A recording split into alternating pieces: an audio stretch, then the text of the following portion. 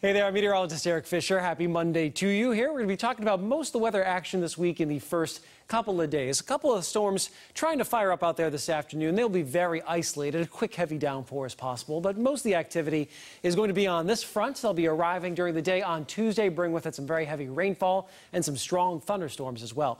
Warm tonight, some areas of fog near the coast, very humid, will stay in the 70s. Kind of an uncomfortable sleeping night out there. Tomorrow morning, fog along the south coast and near the immediate shoreline. A chance for some early day sunshine inland. And then we'll watch that line of downpours and storms move in. By 1 o'clock, should be into southwestern New Hampshire and approaching northern Worcester County, moving its way east as we head into mid-afternoon.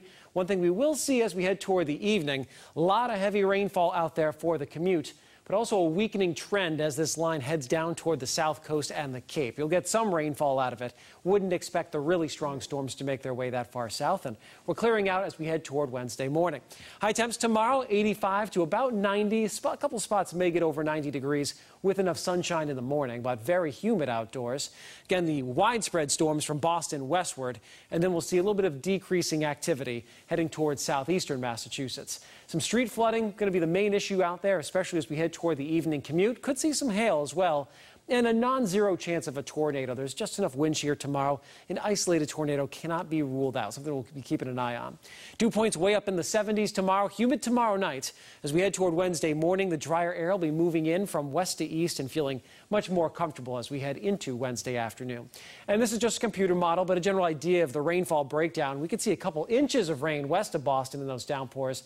I don't think we'll see zero, but there will be less rainfall toward the Cape and the islands. Dew points the rest of the week falling back in the 50s for the most part. That'll take us right on into Saturday.